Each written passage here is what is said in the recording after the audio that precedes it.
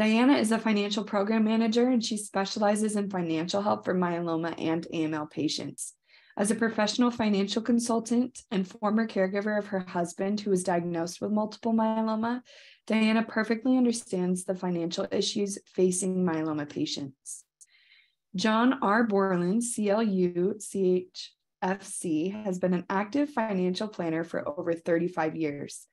Formerly from Vermont, he now lives in Florida. He was diagnosed with multiple myeloma in 2019 and began treatment under the supervision of a myeloma specialist at the Mayo Clinic. He is grateful for having achieved a stringent complete response without stem cell transplant and remains on a maintenance program. John is trained as a myeloma coach with HealthTree, and he offers his professional expertise and personal experience to support other myeloma patients nationwide. Diahanna and John both serve as coaches, as mentioned, and they are willing to help you through our free myeloma coach program, which we will talk about towards the end of the presentation. So now, as you know, the topic is preparing for survivorship financially. And as I mentioned, today we're going to have a discussion about how to prepare financially to live long-term with cancer while assessing survivor needs.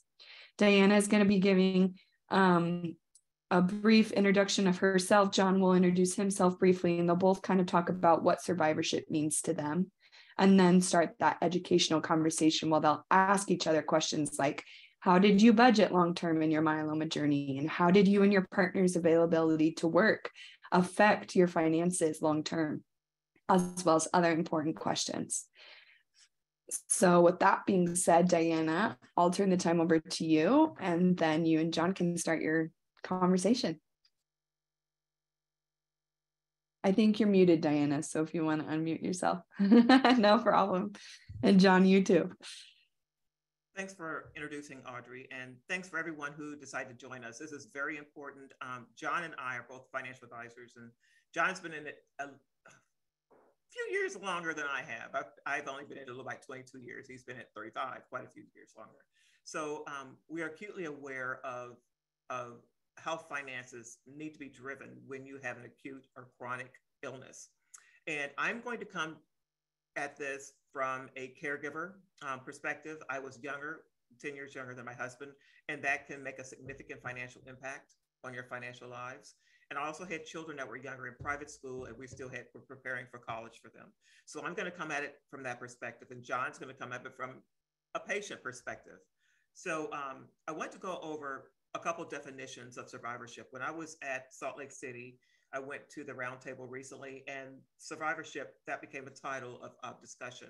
What does that mean? And that has changed quite a bit, especially in the myeloma community, because people are living longer. And again, it is becoming more of a chronic disease versus a terminal one. So the historical definition would include just family members who survived the loss of a loved one to cancer. Again, that is just after someone passes. But again, we're looking at people who are living longer lives, much longer lives.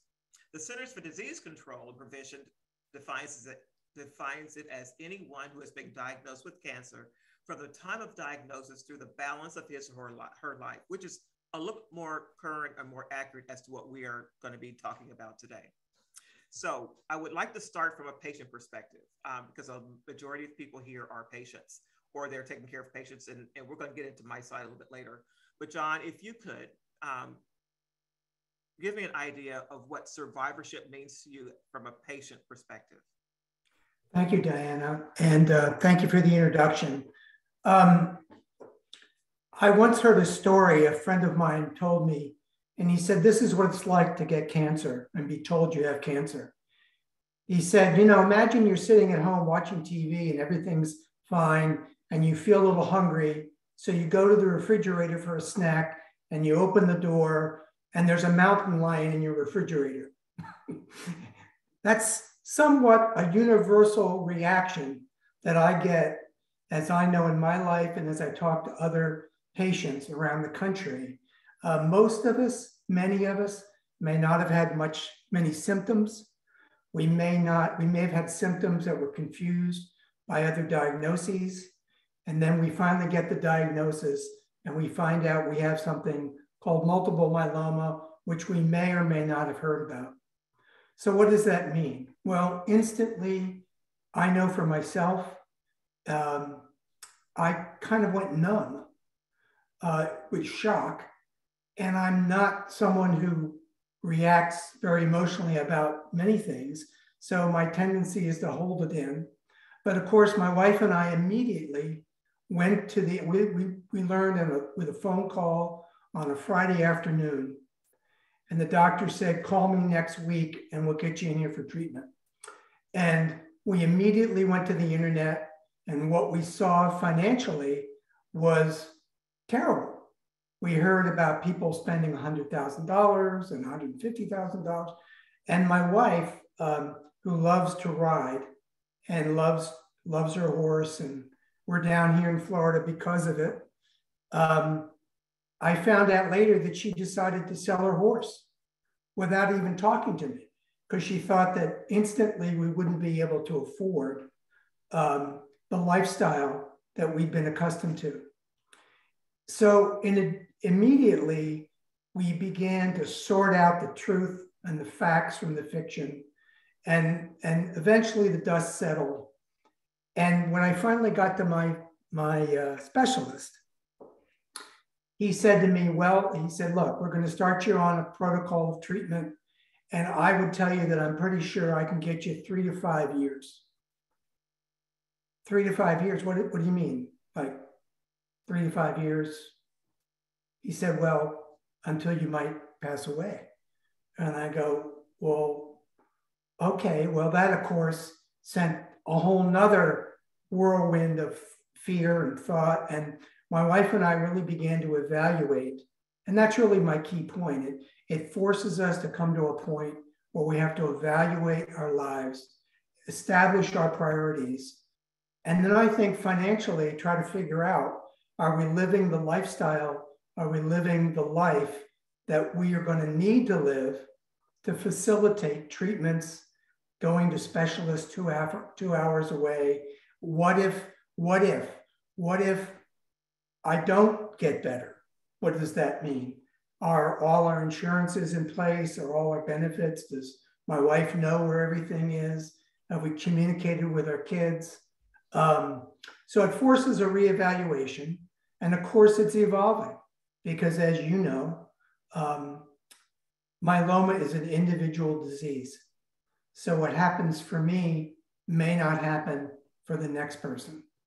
So, but we really put everything on the table, and we began to sort out what our benefits were going to cover, what our out-of-pocket costs were going to be, what we needed to cut back on, how we needed to change things.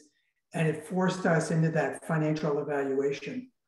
Now, so fortunately, I began walking down the road of treatment, and I was headed towards a stem cell transplant. All my doctors told me, my local doctor, my specialist said, this is where you're headed. And if things keep going right, we'll expect a transplant maybe this coming July or August. So I went through essentially 5 cycles of treatment. In the process, by the way, I should step back a little bit. The minute I found out, I called a friend of mine who was in the health insurance business. And I said, listen to what just happened.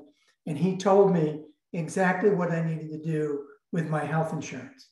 So I had been on a healthcare Medicare Advantage plan. I was intending to stay working initially, at least semi-retired and partially working. And now all of that was changing. And I got off of Medicare Advantage, got on to Medicare with a supplement. And of course, for some of you, this is an open enrollment period. So if that's something you're considering, I would encourage you to stop and really put some energy into reevaluating your baseline coverage and understanding what's going to be paid for and how it's going to be paid for. Don't be afraid to ask, call your providers, call us if we can be helpful as myeloma financial coaches. And we began to understand what the true out-of-pocket costs were going to be. And fortunately, my wife didn't have to sell her horse that she thought she was going to have to. We weren't going to have to move. I wasn't needing to think about stopping work altogether, maybe, but I wasn't sure. But in my case, I got to that point where I was getting ready for stem cell, and I had the 3-day assessment in July after 5 cycles of RVD treatment. And my specialist said to me, John, he said, we cannot find any myeloma cells in your body. Well, okay, well, I've gone from being healthy to being scared out of my mind to reevaluating everything. And now you tell me I don't have cancer? Well, the fact is, as we know, that as my specialist said, you're so fortunate, but it will probably come back. But we don't know if it's next week, and we don't know if it's 20 years from now. So what does one do? I talked to my doctors, I talked to my specialist, and I personally decided not to go forward with a stem cell transplant at that time, which was supported by my doctors.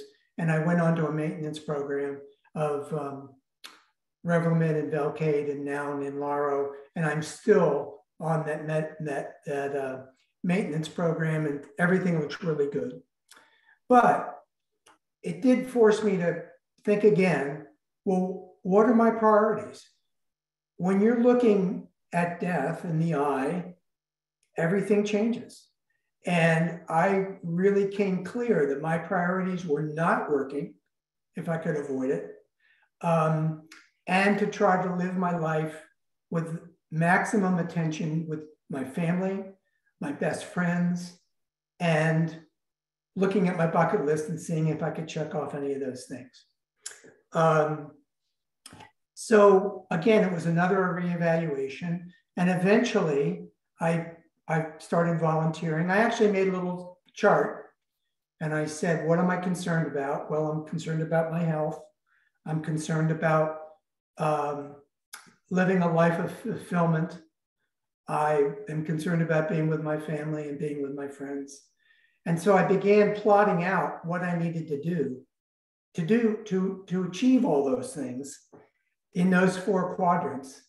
And I began volunteering with Myeloma Crowd. And eventually I became a myeloma financial coach. And I still felt great.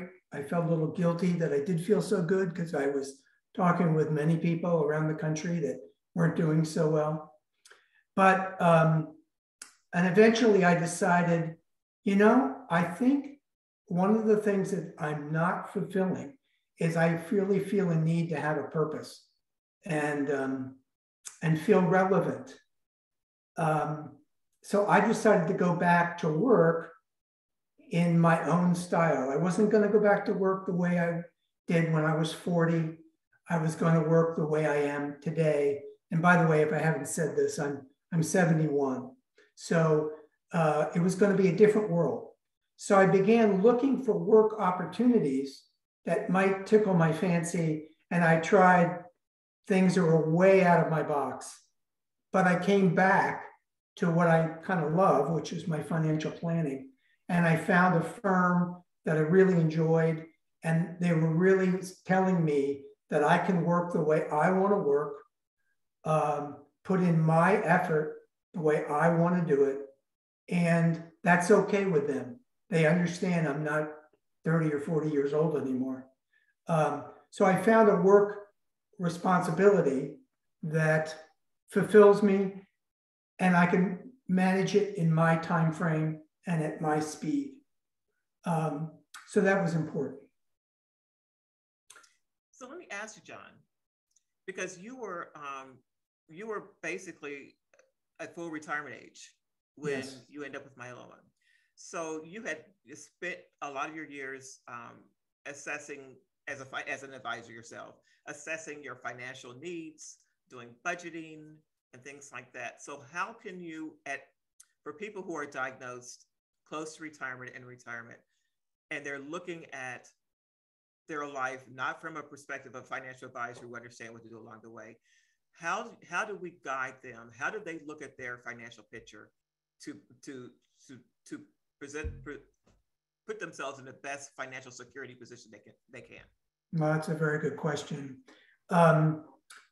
We have under the resource tabs on the HealthTree Myeloma website, we have some resources, one of which is a budget or a cash flow form. You can find them online. You can find them other places. We can get one to you if you'd like. And I think that's where it really starts. You really need to understand, what is my cash flow? What are my cash flow needs? I've worked with many people over the years who in their retirement years had no idea what their needs were, their cash flow needs were. They were just living their life. And some of those people, unfortunately, even healthy people, ended up running out of money for a variety of different reasons. And so I would encourage anyone, whether you have myeloma or not, to sit down and really start mapping out what your expenses are, what your utility costs are, what your grocery costs are. And it's very tedious work.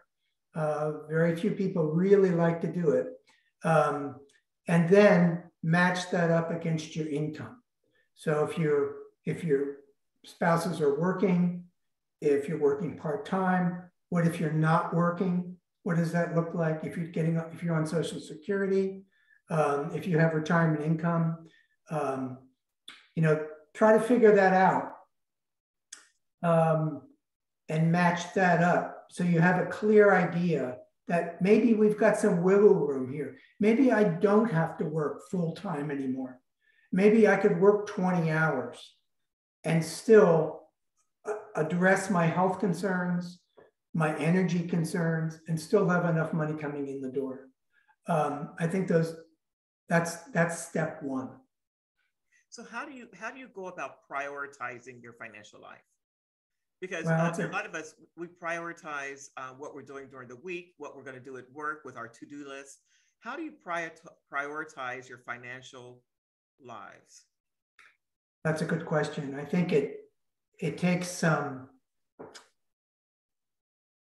thought, some thoughtfulness. If you have a partner, talking with your partner, because sometimes your priorities may not jive necessarily. My number one priority may be my partner's last priority. Try to come to some consensus about, what direction do we need to head. The other thing, of course, is what does this new health dilemma pose for me? Am I tired? Do I need to make time for a nap? Do I want to reduce stress in my life? How do I do that? Do we have a big house now that I just assume we could handle? Maybe we need to downsize and think about freeing up some equity to be available if we have larger medical needs.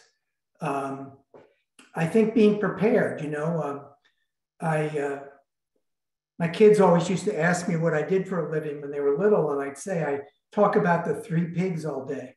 And they said, what do you mean? I said, well, do you want a straw house, a stick house, or a brick house? And because you don't know how things are going to turn, you really want to be prepared for whatever, rather than forcing yourself into chaos and fear and anxiety because your health takes the wrong turn and you're not prepared for it. So you sort of have to prepare for the worst and hope for the best. Exactly. And I describe that exactly to my clients as well.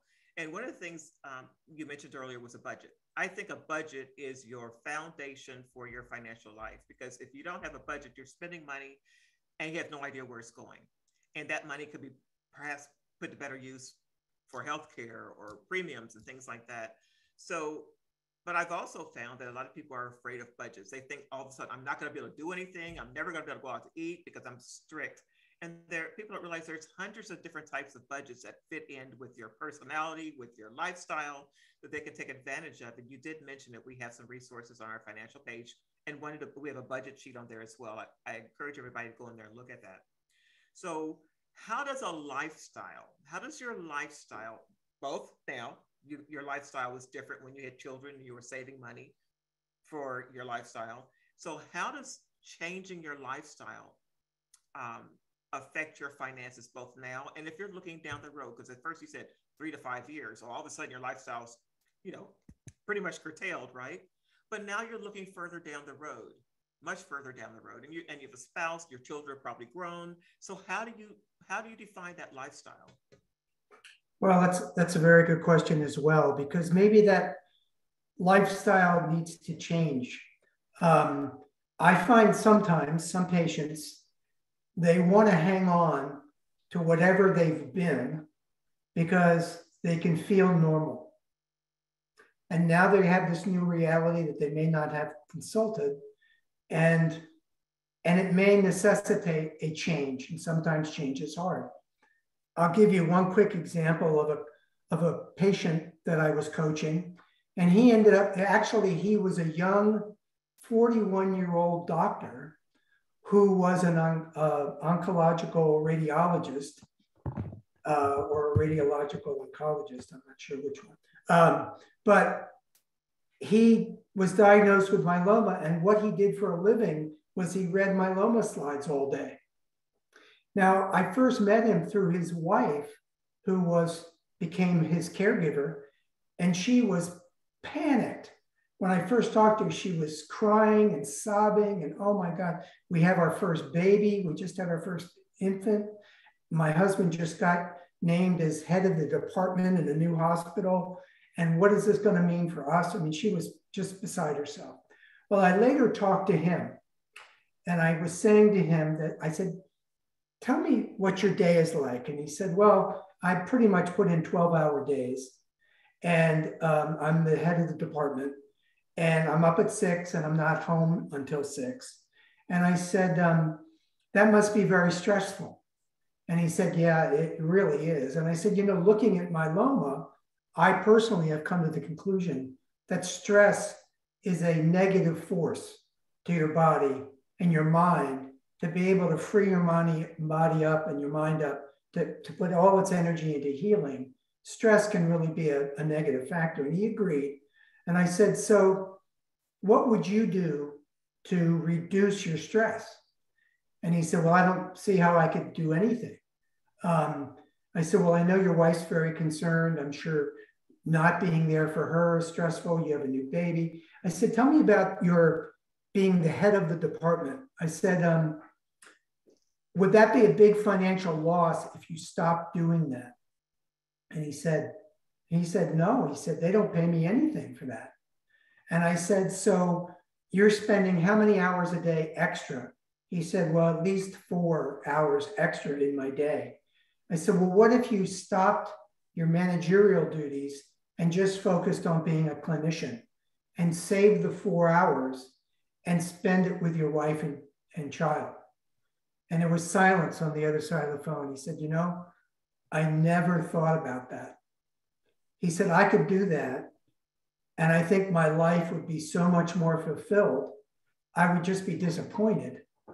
But we could do it financially. And I think that's a really good idea. So there's an example of somebody who thought in his mind, there's no way I can get off this treadmill. I'm young, I'm building my career. I have to save money for my daughter's education, blah, blah, blah.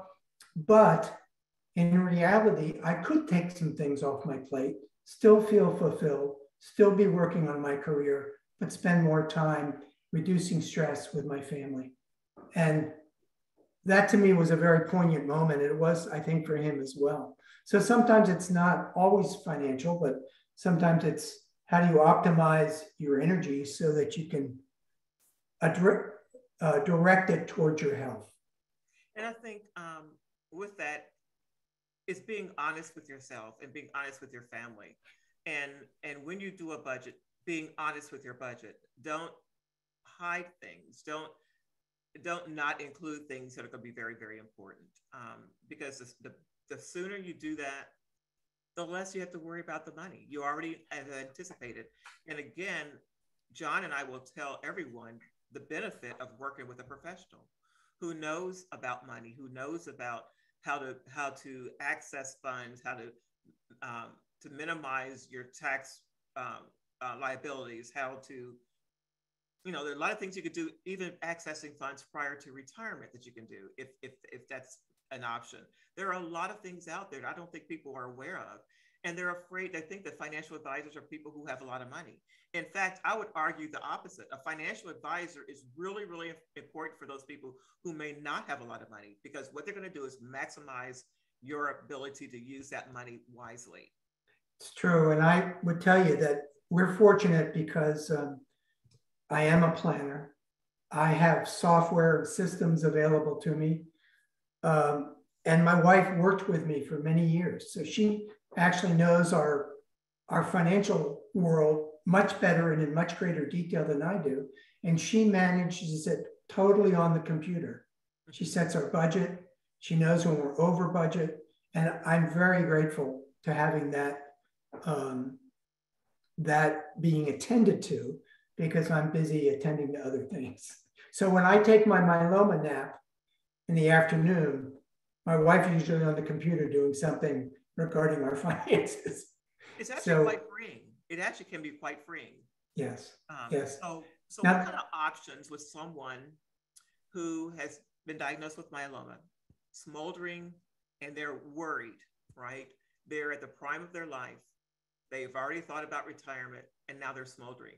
How do you manage both sides of that coin? Continuing to live, and then not pulling back too much where now you're just stressed.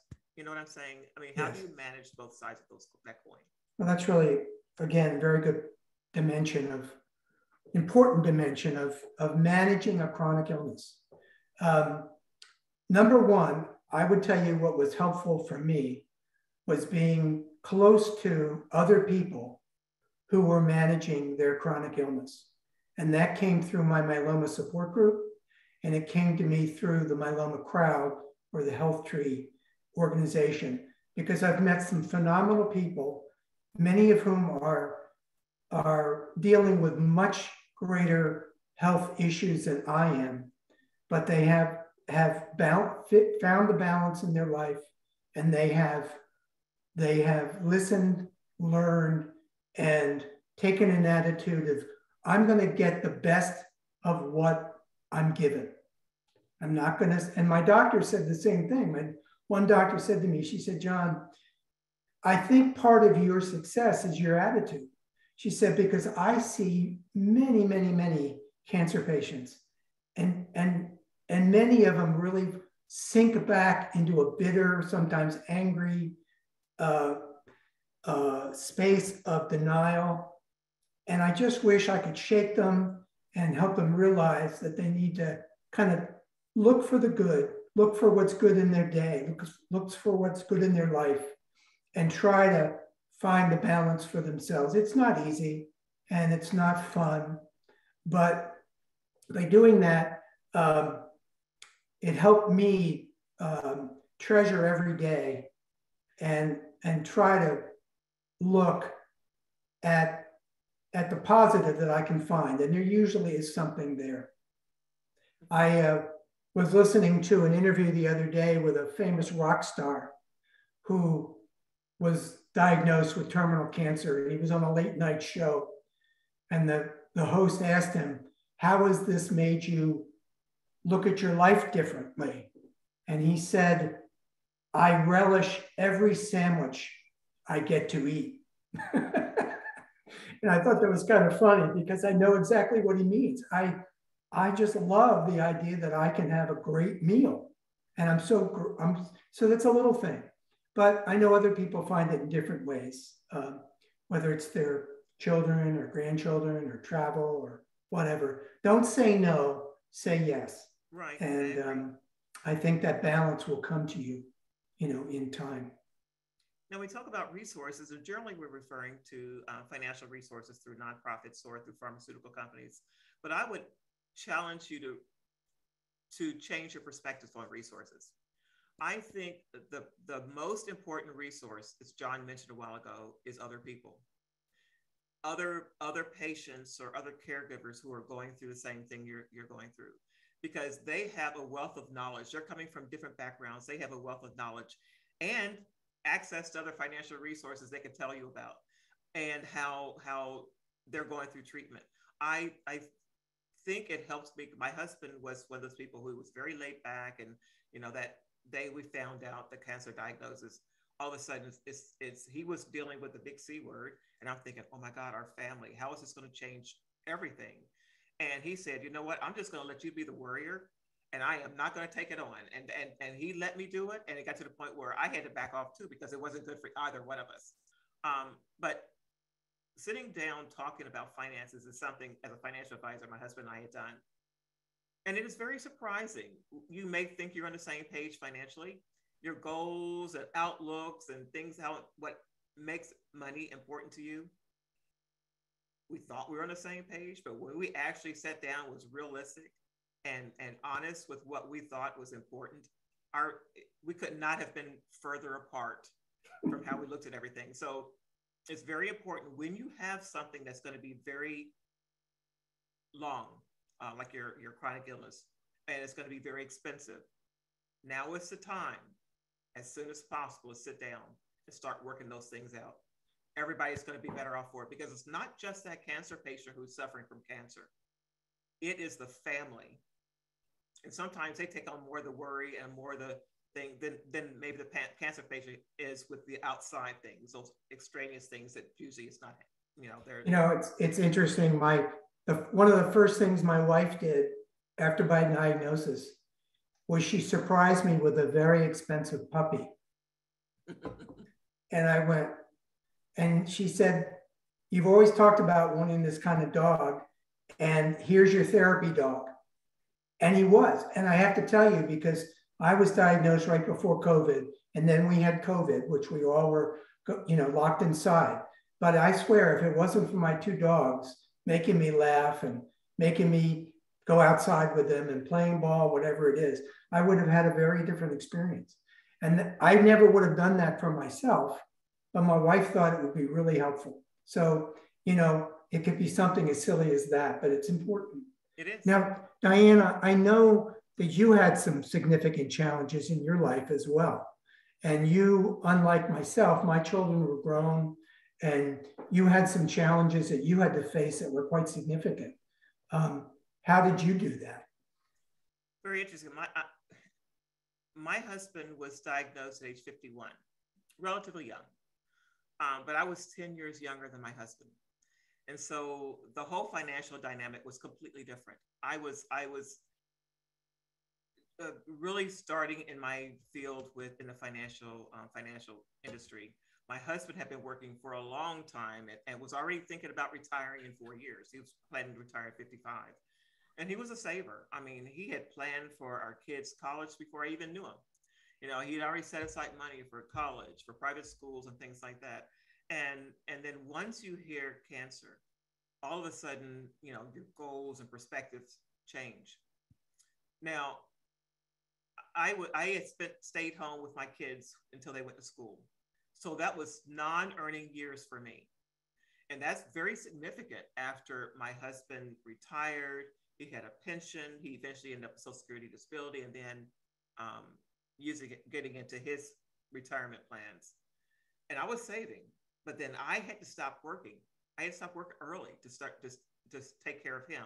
So then I was not able to save during those years. And then when he went on Social Security and he eventually passed in 2013, I'm thinking, oh, now I'm shouldering for the first time, except for when in college, we really don't have any money. I am shouldering the big responsibility of my kids' lives, everything all the debt that we have, and moving forward with that. And surprisingly, it's not surprising. Here's something that a lot of people do.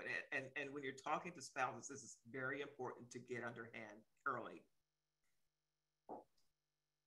A lot of times it is the person who's the breadwinner, the biggest breadwinner in the family, when they end up with this diagnosis, then all of a sudden their perspective on money changes too. They may have been the savers, but all of a sudden they're going to now do things that they don't think they're going to have a chance to do. My husband surprised me with, remember I was saying earlier that his goals and my goals were completely different? He surprised me by saying, you know what, I always wanted a boat, so I'm going to go get a boat. Okay. And I'm thinking he loves fishing, a fishing boat. No, he went out and got a yacht, a 42-foot, 46-foot yacht. And I'm thinking, oh my God, there's money. That is not a money-making thing. That is, I mean, sucking you dry. That will do it. And it did. But he had this best time on that yacht for the 12 years, which was the only redeeming grace of that yacht. I have never been so glad to sell anything in all my life. I walked away from that, didn't even remember looking back, saying goodbye to it. I was so glad to get under that. So there's another perspective. When you end up with an illness like that, a lot of people have a tendency to want to spend. You can't. You need to really look at everything and be realistic about what's going on. And if you were always a spender, now you need to become a saver and be really aware of what your money is doing, how your money is working, and where it is going. So that was important to me. Did I answer your question, or did I get off on a tangent? No, it's good. I was thinking about that. In my practice, I would always say to my clients, well, here's a trite question is, when are you going to die? And they said, well, how would I know? I said, okay, well, if we plan to age 90, that's great. But what if you live to 92? Those last 2 years are really terrible. So I'd always say, let's plan to 100. And they'd say, oh, I'm never going to live to 100. I said, well, you know what? How do you know? You may. And we may, as myeloma patients. I know active myeloma patients who are 20 years past diagnosis, and they're still going strong. So we just don't know. And with all the great advances that we're seeing in the field of medicine and treatments for myeloma, I really do believe, and I think I've heard this from many of the scientists and the doctors, is that myeloma is becoming more of a manageable illness, chronic illness, rather than a death sentence. So I think all of us should take the attitude that we're in it for the long haul and realize that you don't want to spend everything down to the penny too soon. And for a lot of the younger diagnosed people, that becomes more of a challenge. With inflation being extremely high now, and the cost of everything is just eating up your dollars. And if they had to spend time off from work as well, spouse with the illness or the caregiver, that really does put a strain on your financial lives. And I would encourage them. And I know a lot of people that I was speaking with someone yesterday who felt they had a really, really great income, really good income, but I am not going to take advantage of some of those resources that are available to me. That's great. Charity is wonderful, but sometimes it's to your advantage to take advantage of those things. If you are in that income bracket where you can take advantage of some of those things, why not? Because the cost of healthcare is going up. Save those dollars. Maybe save some money in a bucket for healthcare dollars instead of spending everything right now, because we know the cost is going to go up. There are so many things that you can do that are fairly easy moves, fairly easy tweaks that I think can push you further down the road without becoming financially stressed immediately upon diagnosis, right? And then when I was mentioning earlier, my husband was on Social Security. Now, when he eventually passed, I was not Social Security age. So that income I thought I was going to get as a survivor, it's not there. So I had to make sure I went back to work. Some of the issues may be, I need to get some more training to go back to work. There are resources for people out there if they want to get training to go back to work. That became very, very. I'd like to add to that. My neighbor is an attorney who was not practicing, but he decided he wanted to go back to work. So he went online and he was looking for jobs that he could put his skills to. He didn't want to be an attorney anymore, but he had skills. He liked documents. He could read, he could communicate, he could write, and he wanted to work from home. So he called me to just tell me he found this great job working for a law firm, reviewing documents and writing up reports and sending them in, all from his home office. So he was thrilled. I was shocked when I went to look back at work, how many opportunities there could be for me to not have to go to the office every day, not have to punch a clock, but to sit at my home and work, through Zoom or whatever it might be. So that's a gift in some ways, because it might force one out of a job that maybe they weren't so happy with anyway, Right. and into a new position that was more fulfilling.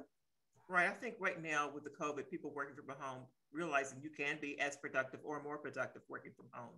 And if you have, if your immune system is compromised, what a better opportunity to explore that than now. You know, there are so many jobs that are out there, and they're paying more than maybe what you're, you know, we have a tendency to be comfortable, even though we're miserable at our jobs.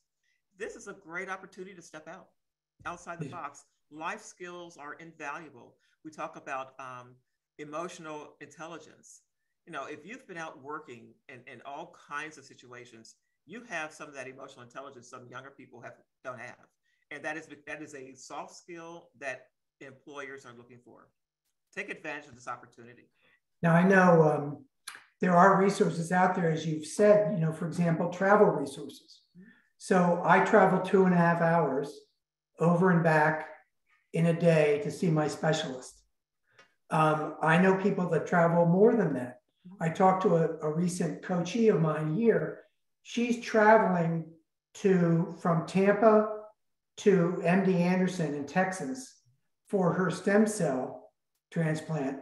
And she's going to live in her RV in the parking lot of the hospital. Wow. And I said, well, first of all, there are some closer facilities you might want to consider, but she's got it made up. But I said, you know, you might be able to get some financial reimbursement for that trip. And she said, oh, I never thought of that. So there are interesting resources. And Diahanna, you and I both know a coach that seems to be a master of taking advantage of all the little treats that are out there. As an example, he got 50-yard line tickets to the Super Bowl one year because they had put a certain number of tickets aside for people with illness or disability, and he qualified. And that never would have occurred to me, but it would have been a fun thing to do, improve my attitude. And that would include things like reducing the cost of your student loans. A lot of people carry student loans into retirement. Those things, it seem like they never go away, but he's been able to maneuver that because of the myeloma diagnosis that he has. So there's a lot of things out there. If you get on our resource page, if you listen to our webinars, if you read our articles, there are so many resources out there that are available to you. And so for those people who have young children, there are resources for people who have cancer where they can get childcare for travel. You can get American Cancer Society will help with room and board if you're getting treatment outside of your local area. And they'll put you up at really nice places. We've stayed at the West End in Chicago on the Magnificent Mile. I mean, there are some things that they can do that really, really help you. And I encourage everyone to take advantage of those things. Now, we're talking about the cost of healthcare is extremely high and it's going up. And medications, the cost of medications are going up. I would encourage everyone to look at our page that talks about, especially Revlimid. We know, and we had that lenalidomide. That is the generic. Well, that generic is only a few $1,000s less than the Revlimid. In addition to that, and I'm finding that a lot of doctors are putting people on that generic, but it's hard to find. It's not completely out, right? So it's becoming one of those things that's very difficult to find. And some insurance companies are actually telling their insured that they have to get that generic, but they're having a hard time finding it. So whenever you're looking at your finances, look at your healthcare now and what you plan to have done next year, and if you're changing treatments. And include that in your insurances. Now, remember, open enrollment for the exchange is coming up November 1st, and it's going to run. So do comparison shoppings, please. That is going to be your biggest, your main foundation for your health and your healthcare going forward. John and Diahanna, can you hear me okay? Yes. Okay, perfect. My computer in the other room was doing weird stuff, so I'm glad that I found a place where it's working. That was an excellent discussion. I think the flow between you two and just the topics that you guys were able to hit on have been very helpful. I really enjoyed this format that you guys have had. There are several questions, so I wanted to make sure we tackle those. One of the questions that I see here is there any way to find out the out-of-pocket costs of your entire lifetime of treatment? I mean, no, unfortunately, you right? don't know what treatment you're going to be on or for how long. Let's talk about plans will change. Yeah, totally. Let's talk about, for example, if you're newly diagnosed and your multiple myeloma specialist was to prescribe you RVD, Revlimid, Velcade, dexamethasone, how would you know how much your insurer is going to cover and how much you would pay out of pocket? Mm-hmm. The first thing is to get your insurance policy and then call. Yes. John, you can add. Well, that was the thing. That was exactly what I was going to say. You need to understand what your benefits actually cover and how these different companies treat the specific drugs that you've been prescribed. RVD is fairly common. By the way, the Velcade part, is actually not a pharmaceutical. It's treated under Part B of Medicare. So when I first started, my first claim was kicked back. And it was, I don't know, $5,000 or something. I don't remember what it was. And I freaked out. And then I called the finance office of my practice. And I said, what is this? I thought this was going to be covered. And they said, oops, we're sorry. We filed it incorrectly. And we'll refile it under Part B as opposed to pharmaceutical. And that was in the doctor's office that administers the medicine. So pay attention, understand things so you can see that if there's something that's out of whack, you know how to ask a question.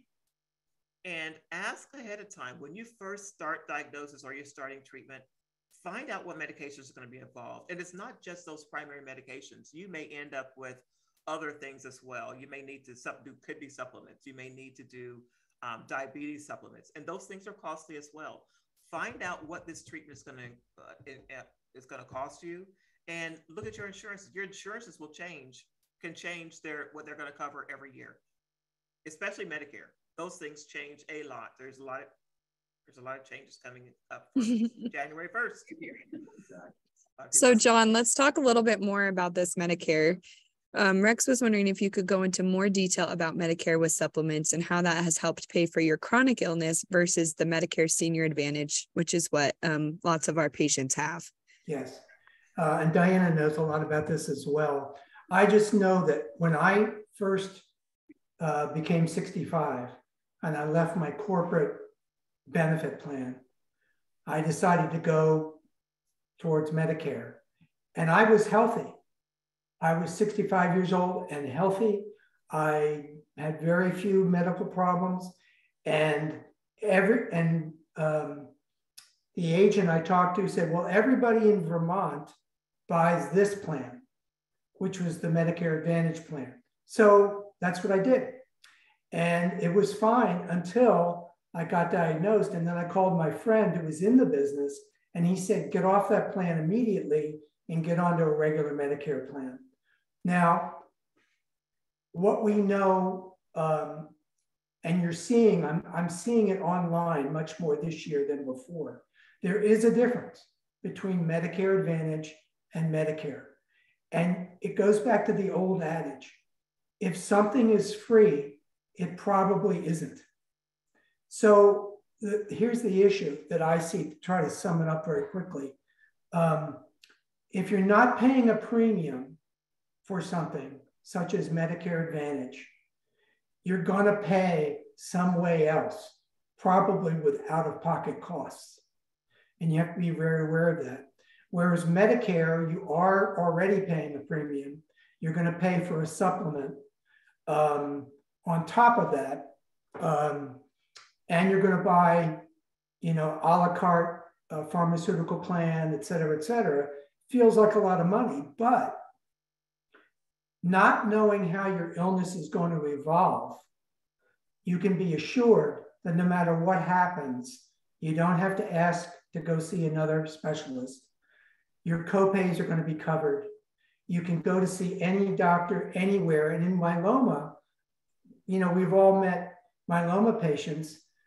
One fellow was from Nashville, and he went to Arkansas because he found a doctor there that he wanted to see. And then that doctor moved to New York. So he went up to Sloan Kettering to be with that doctor, and he never had to worry about it.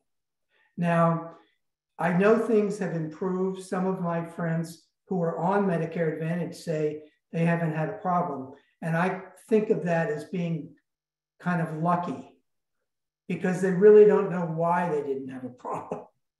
And there may come a time in their health history where they're going to wish they had better coverage.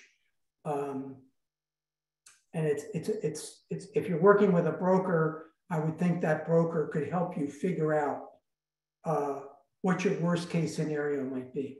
Right. Exactly. And that's what I was going to add here is this is something that would be great if you wanted to connect with one of our myeloma financial coaches to talk it out with them. And then they could recommend you to, hey, I really think you're going to need more professional help here. Here's my recommendations of who you could see.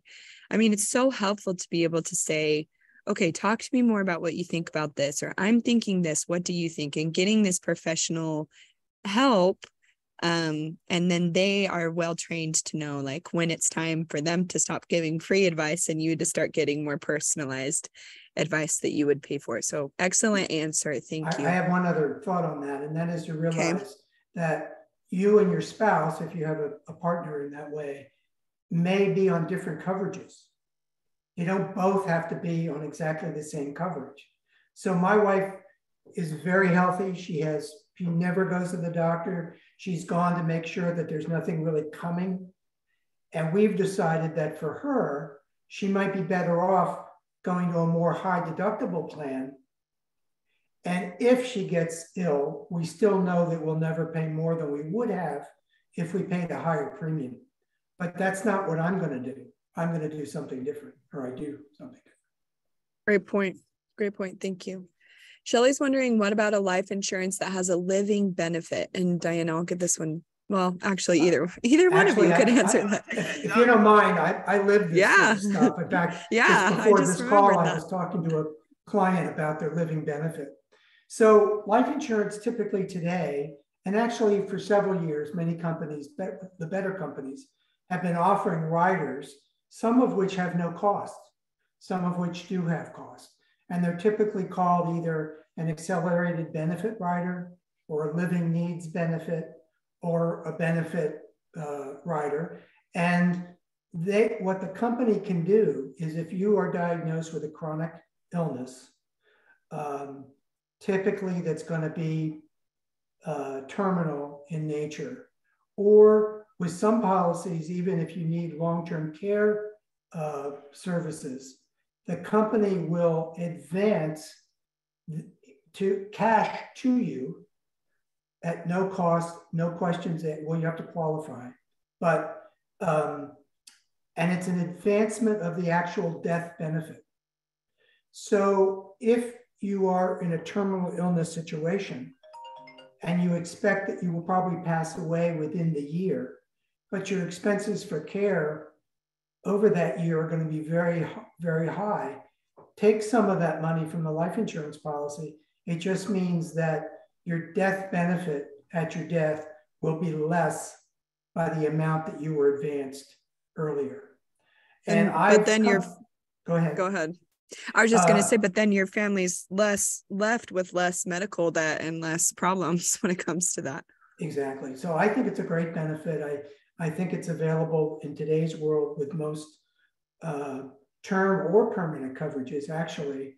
The other thing I should mention, since we're talking about it, is if you are a patient and you have term insurance, realize that that term insurance is going to get expensive one day.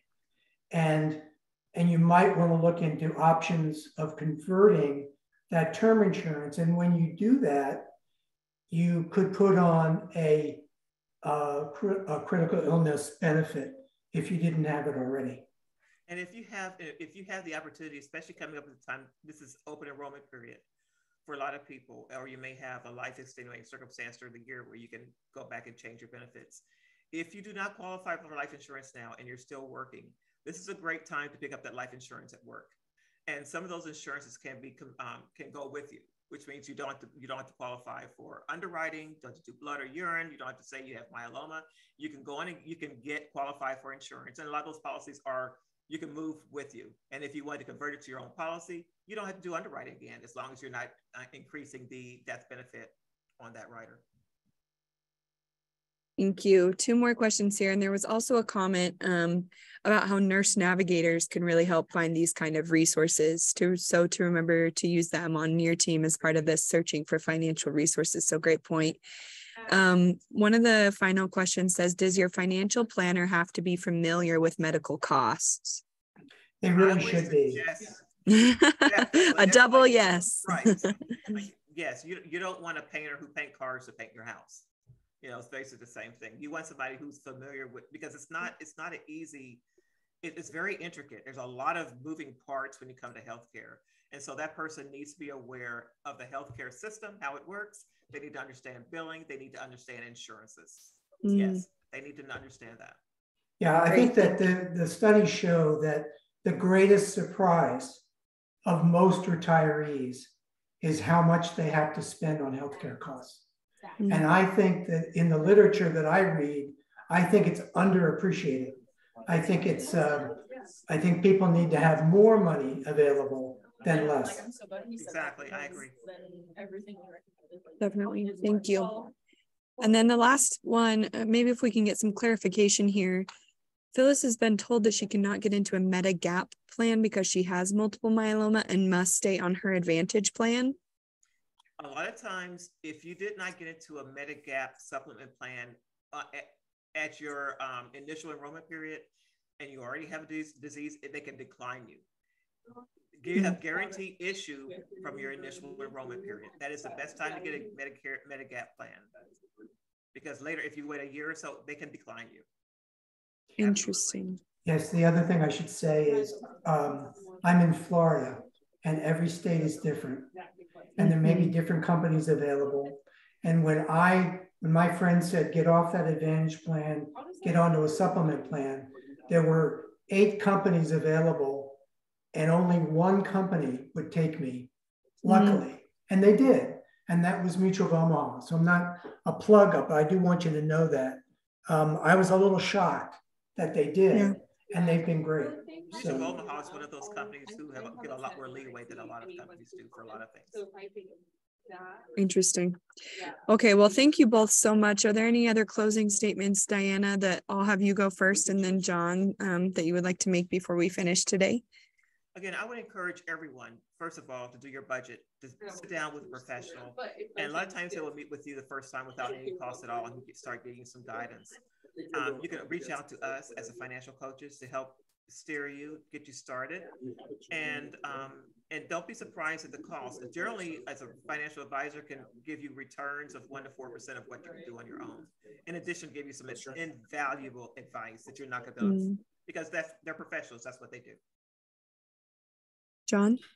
Well, I would agree with that. And I'm not tooting my own horn here, but I met with an 83-year-old fellow the other day who's become a client. And his previous advisor really was a life insurance agent. And I'm sure he's a very good life insurance agent. But I'm a planner, and I take a more holistic view, and I understand all the things we've been talking about tonight or today. He said to me, I've learned more from you in 20 minutes than I've learned in 20 years from that other guy. Wow. And that's not tooting my horn. That's just because I have different training and I have a different approach. And I think just as you might look for a second opinion in medicine, you might look for second opinions in your financial assistance as well. Exactly. Planners, and we understand the importance of planning, life financial planning. Yeah, great input. Thank you both so much. Thank you all for attending today, for taking the time out of your day. Just a reminder to fill out that follow-up survey that Zoom will prompt you to take as you leave the meeting. Join us next year. Oh my gosh, so exciting to say. Can't believe it's November already. We're going to take a hiatus in December so that we can all get some rest. But in January, on the 3rd, we're going to welcome in the new year with the topic, preparing your tax filing for 2022. And then you may be interested in other community events. Tomorrow we have the HealthTree Moves chapter. We're going to be having a yoga class where we talk about the benefits of myeloma. We do yoga together. It's going to be awesome. And that's led by myeloma patient Jean Becker. And then we're going on the 3rd, we're going into the Southeast part of the United States, where we will have our discussion, building your healthcare team together. And that's all the way from Delaware to Georgia. So quite a big range. If you find yourself within that region, please join us. And then November the 8th is our stem cell transplant chapter. We're going to be reviewing a little known incredible resource that is existing on our website, which is the complete guide to stem cell transplant. So we want to highlight that resource, show you where you can find it, and show you where you can share it with others. So the link to sign up for any of those events and even more events I haven't mentioned is found at the bottom of the slide and will be included in our follow-up email. Another big thank you to our sponsors, Bristol Myers Squibb, GSK, Genentech, AbbVie, and Amgen. And again, thank you to each of you for helping us build this community. We appreciate you. Hope you have a great rest of your day. Thank you, John, and thank you, Diana. Excellent job, you guys. Bye-bye. Take care.